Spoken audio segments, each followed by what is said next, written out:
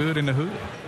I do want to tell you that I had a great time teaching at Aue Elementary on the north side of San Antonio. I do remember the phrase, what was it? No more pencils, no more books.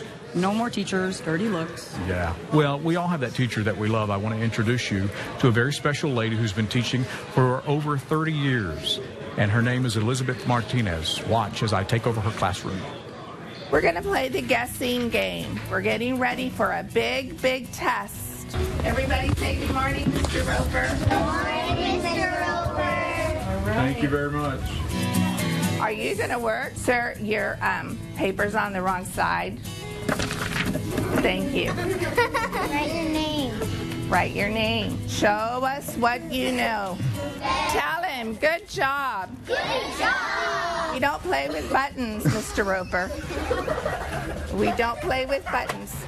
I can explain this machine to you if you would like. Does it have a line? It projects on the screen what we want you to know. I just ready to take my thumb off.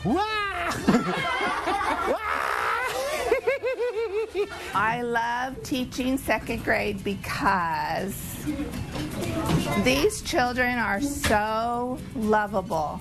Their personalities are developing, and in second grade is where they learn almost everything they need. I don't know if you know, but our class is called the Monsters, and these are the most marvelous monsters that I have.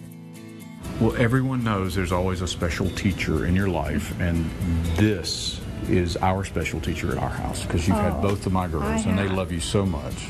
I've had Jackie, and I've had Abby, and now I have Jackie, and I love them both. They're great children. This is a great family. Well, we love you. Thank you. So we appreciate everything you do. I'm going to miss them terribly. Every year, they cry, I cry, we all cry, and then we laugh, and then we say goodbye. This is as good as it gets. Are you guys ready for summertime? Yeah!